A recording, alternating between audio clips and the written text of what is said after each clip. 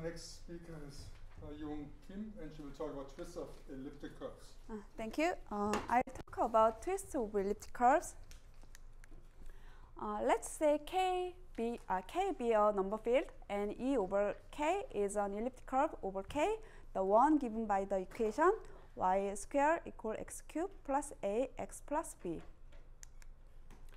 A twist of E over K is another elliptic curve which is isomorphic to E over an algebraic closure over K.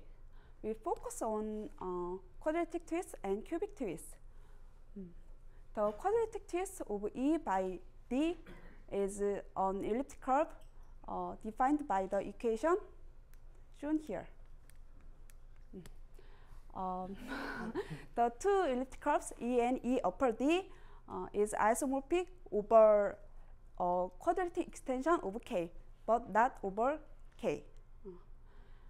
And every elliptic curve of E has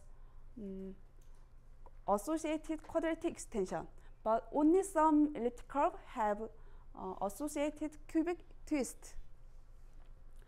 The cubic twist of E by D is an elliptic curve given by the equation E lower D, y squared equals x cubed plus b d squared. Then the two elliptic curves E and E lower D is isomorphic over a cubic extension over K, but not over K. To distinguish over quadratic twist and cubic twist, we will use upper D in case of quadratic twist and lower D in case of cubic twist. Now let's fix K be a rational field Q. The root number of E over Q is the sign appearing in the functional equation for L function of E. It is plus 1 if E has even analytic length, and it is minus 1 if E has odd analytic length. And let's define the set Sx. It is a scale-free integer D. It's with absolute value less than x. It is a well-known fact that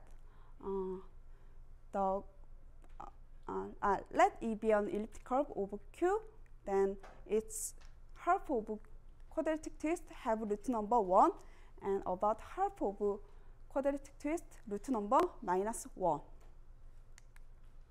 The parity conjecture is a weak form of the VST conjecture. It says that the rank and the analytic rank of E have the same parity. Assuming the parity conjecture, the above well-known fact says that the half of quadratic twist have even rank and half of quadratic twist have odd rank.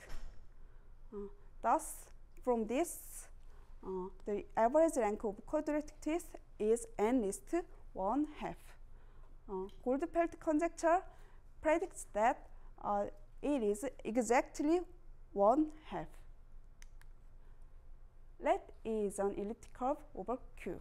Then in 1979, Goldfeld conjectured that the average of quadratic twist, the average of rank of quadratic twist is 1/2.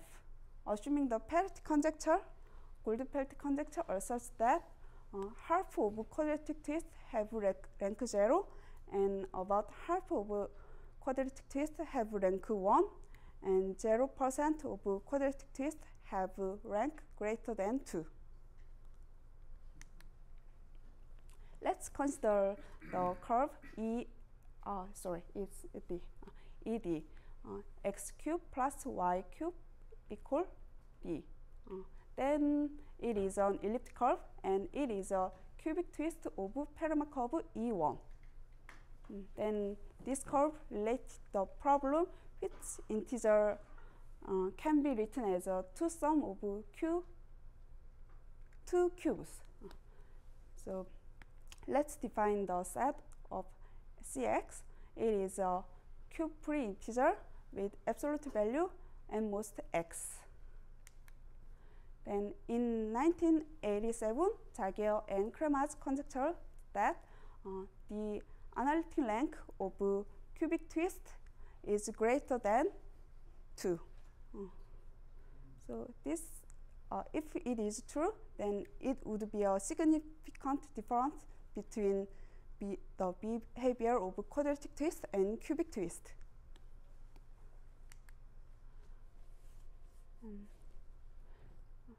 Now let's think over the general number field. The Goldfeld conjecture would be not hold over a general number field. Let K be a Qi and E is an elliptic curve given by y cubed equal x, y squared equal x cubed plus x. Then E has a non-trivial K endomorphism Gi, sending x2 minus x, y2, iy. Then every quadratic twist of EK has even length. Then Dukestad and Dukestad gave if and only if condition, which tells every quadratic twist have the same root number. And the condition is here. And let E be an elliptic curve with A equals 0. Then my work with Byeon is determining condition whether all cubic twists have same root number or not. And in this case, all root number have root number 1 or 1. Sorry. Now I'm working to calculate the Selmer rank of cubic twist of E, and I stop here. Really fast.